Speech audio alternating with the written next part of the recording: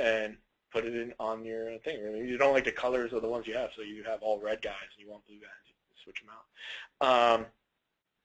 The other one is the little character from Spore. So Spore is a game where like you can create your own characters, and it's really easy to do it.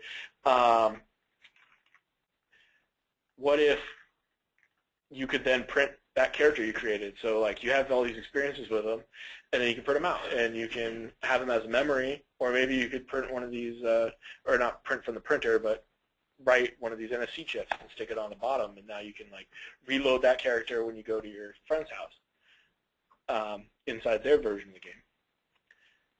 And I think the sky's really the limit on what we can really do with this, but I was trying to think of different ways that they would integrate with games today.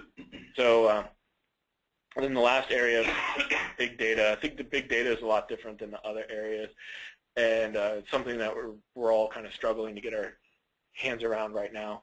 But in games, we see people using it in two ways. One is leveraging data for play, and the other one is processing data.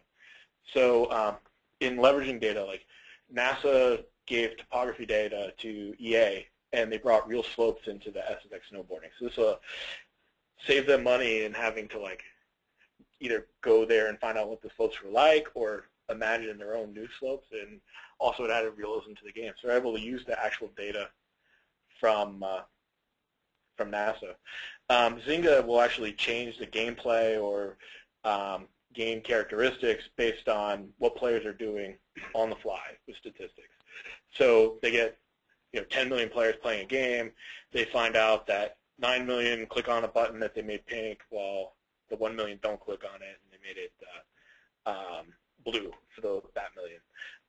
So they make it pink for everyone. And they can try different things. Say, well, what if we add this feature? Well, we can add it to 15,000 people, and we have 10 million people coming into play. So we don't really care if that 15,000 don't like it and leave, because we have millions more behind them.